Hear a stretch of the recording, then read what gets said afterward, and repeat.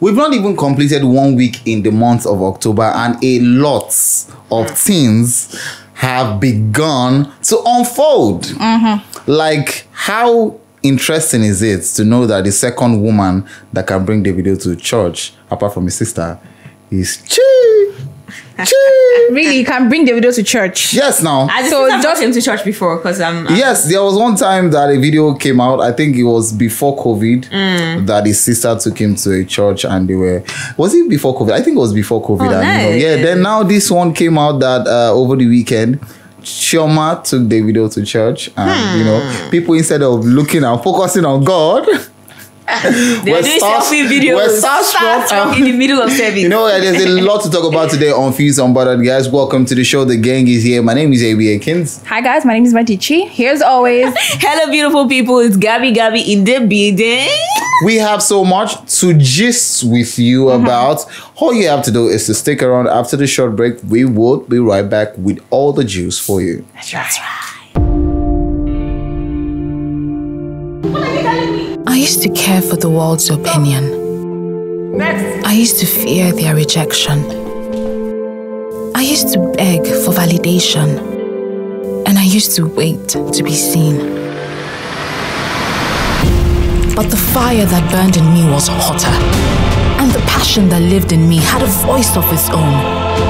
So I stopped waiting and started to act. I stopped fearing and started to live. And when they thought I'd fail, I stepped into my power. Because my time is now. Amstel Malta, be your best. Fuse Unbothered. So I think the rest of the month is going to be very interesting because we have a feeling that a lot is about to unfold for Davido and Chioma. But do you think this is stunts or is actually feelings that are coming back to, to rekindle themselves? I'm part of one of their major online in-laws. Oh. And I cannot hide it. I'm completely rooting for Chioma and Davido. There was one where a couple of weeks back, a video of them, surfaced online. And then we saw Chioma at the backstage, supporting him. Yeah. And it was like, she wasn't expecting that video, She was caught off guard when that video was taken. So that's, since then, we've been seeing them making appearances Yeah, we saw a video of them in the club recently where she was spraying David. She was. That was the second time. Yeah, she was putting on 002 neck piece. Yes. Hello, first of all, he's like giant. Well, see, at this point, I really don't care. Like, I mean, Chioma and Davido, they've been on and off. I mean, we even got to a point where we're like, okay, you know what? I think they're no longer together, right? Yeah. But whenever Davido is about to release a single or release a music video or release an album, there is always an appearance of Chioma. Madichi thinks it might be somewhat. I basically think it's PR. PR, okay. That's all. I'll take it. And what's this chief priest, Cubana chief priest is always in their midst. I think they have some level of friendship. He's really close to Chioma. Yeah, he calls her my sister. Yeah. But industry friendship is actually very dicey. And that's something that people will always root for their industry friend online and, try to show that they are there for the friend. But when push comes to shore, are they really really friends, or it's just some social media banter, or it's just for the public eye to see? I mean, if I should mention a couple of celebrities that we know have some level of genuine friendship, I could say Amaomi and Waje. I could say Adeswa Etomi and Jemima Osunde. And she's very close with Jemima Osunde and Linda formerly Ejiofor. Now Ibrahim. Thank you. Okay, so but I think there's another one that I know that their friendship is like really, really close. I'll say Bolanle Olukoni and Zainab Balogun. That friendship, I love it. It looks very genuine. Then Ebuka, Banky W and Captain Demoran. They seem to have this really close friendship as well. triangle that is. Yeah, but generally, I feel like it's not very, it's not easy to find like genuine friendship in the industry. You know, you find some people that appear to look like they're very close, and then they are actually competing against each other, low key. You know, and it just sort of reminds me of what Harry Song said very recently. Yeah. And he was, I think, on an interview where he was talking about, you know, how industry friendships are, and he says, "See, I don't have any real friends in the industry." And he even goes ahead to name drop. He was mentioning some people's names, saying, if you see me with this person, you're going to say that, you know, I'm a very close friend with, he mentioned Soso Soberiko. It's like, you say, I'm a close friend to Soso Soberiko, but we're not friends. And he went ahead to even say that Soso did something to him recently. He sent someone after him. 90% all the friendships are my guy, my G, all are fake. There are people that I've been working with for years. I'm telling you, for years. If you call their name, they will say, no, Harry guy be this. They no be my guys. They be my... See, as a matter of fact, those are my real enemies. If you see Soso now, you go say Soso now my friend, Abi. Wow. Soso is not my friend. He's my enemy. Wants to kill. He sent people to come and kill in Port Harcourt. No jokes. Or something That's like... hard, man. That's when it comes to industry friendship, entertainment friendship generally, I feel like what a lot of people have are more of colleagues and acquaintances. See, I mean, with the way the Nigerian music industry has evolved, nobody wants to be there cheering. Everybody wants there's sort of a competition between artists. So me calling you my friend, it's not because I don't like you or anything. As much as I'm looking out for you, I'm also looking out for myself, because I don't want to always be, okay, I follow you somewhere, I'm the one clapping, which is, I mean, we see a lot of people do that, but in this Nigerian music industry, entertainment industry globally in Nigeria, I feel like people have more of colleagues. It's really hard. I mean, like, I would say, if it's up to 20%, if I doubt. But yeah, so I feel like let's just do, because a lot of people don't understand being a friend, because you know someone today, you probably go record something with someone, you do a collaboration with somebody, that person automatically becomes my friend. Nah, friendship is deeper. It takes a lot to actually call someone a friend. So yeah. So I personally agree with Harry Songs. Not everybody. Madichi, am I your friend? Not everybody. Madichi, am I your friend? Moving on, guys. Well done. Moving on. Gabby, I'm your friend. Evie, you're my friend. Evie, can we talk about this off air? You're my friend. Don't worry. I already know. I know my friends and they know me. Evie, you're my friend. No, I'm not your friend again. Madichi, you're my It's friend. over. I don't know. Are you for real? I don't know. Let's move on. So Very guys, safe. Wow. can we move on, guys? Please. Okay.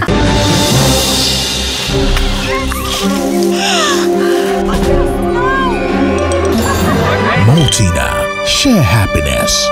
Views unpotted. So technology, social media has evolved over the years, especially when it comes to like the music industry we're talking about right now. When it comes to Africa, I feel like we are not really competing with any African country. Yes, we can say yes, we're contributing. We're conscious. I beg your pardon. We are competing globally, but when it comes to Africa, I feel like Nigeria has an edge. Nigerian musicians have an edge, right? So recently, Ghanaian artist Shatawale came out to talk about how the Nigerian industry has evolved, how Nigerian artists are breaking grounds and all that. Now, comparing it to the Ghanaian music industry, he came out to say that it's more like they are involved in religious cultural stories. I don't know how he put it, but he actually tamed the Ghanaian music industry down, right? And Shatawale has come out to say different things. It's not the first time he's coming out to talk about Nigerian music industry. In 2020, sometime in October, he also spoke about it. He's always talking about it's always. I mean, Shatawale is now what's it called? Portable's twin, if you'd ask me, right? Sometimes he's an antagonist, sometimes he's a protagonist, sometimes he's defending us, sometimes he's against us. He gives us content, basically. So, like, when it comes to Nigerian music industry, do you think, going by what Shatawale said, how do you think, how would you react to that? I don't think it's okay for him to always keep criticizing the Ghanaian. He doesn't always. Like, he has this, I don't know what there's this comparison that he does, which is not so healthy, especially for someone that, well, I mean, he's known for his controversies. Shatawale is very, very prominent for being controversial in everything he's doing. But the Ghana music industry is is an extension of Nigerian music industry. Yes. So you put Ghanaian over Tanzanian music, South African music. Do you listen to Tanzanian music? Yes, I do. Of course, now the likes of Okay, so I don't know. DJ, what's his name again? I can't remember. Ski something. I can't remember. Yes, seriously. The only person that is very popular to me, now this is me, all right? I mean, I cannot be everybody. I feel like apart from Diamond Platinums, I don't really know There's any Uncle. big- There's Uncle. There's what's his name? There's Ali Kiba. Yeah, there is. I really can't remember. Okay, so But the way you are, I mean, it's taking you time to remember the Tanzanian artists. Hold on, let me finish now. Stop. From the top of your head, you can mention 10 Ghanaian artists. Really, I only know Sarkodie if you ask. Oh, that's a lie. I know Sarkodie. I know Shatta Shatta Wale. Wale. I know There's Your Talk. Stonebwoy. You know Stonebwoy, huh? It doesn't. I mean, Ghanaians are closer to Nigerians. You know this guy that has a song with Mayokun. So me let me see. I didn't even know. I know the song, but I didn't he's know it was Ghanaian now. We can keep going. You know King Promise. You know R2Bs. Maybe you know You them. know Becca. You know, like we can keep going on. So it's an extension of Nigerian music industry. So I'm not really appreciative of the fact that this guy is always trying to downplay the efforts of Ghanaians that are. I think what's happening here basically is Shatta Wale just saying that, you know, Nigerians are showing us the way, you know, as Ghanaians. He's saying, you know, Ghanaians have a lot to learn from Nigerian music industry. So in the times past, he has said it, you know, the other way around, where it's like, oh, we are selling out. I remember sometime in December last year, it was like, we're selling out our Ghanaian, you know, what's it called? Halls, Ghanaian halls. Nigerians, you can't do that. We don't need you, basically. Now he's come around to say something entirely different. They should look at us how we are doing. Exactly. You know what, guys, we'll right back after the short break. When we get back, we have more tea for you. Don't move a muscle. I used to care for the world's opinion. I used to fear their rejection. I used to beg for validation. And I used to wait to be seen. But the fire that burned in me was hotter. And the passion that lived in me had a voice of its own. So I stopped waiting and started to act. I stopped fearing and started to live. And when they thought I'd fail, I stepped into my power. Because my time is now. Amstel Malta, be your best.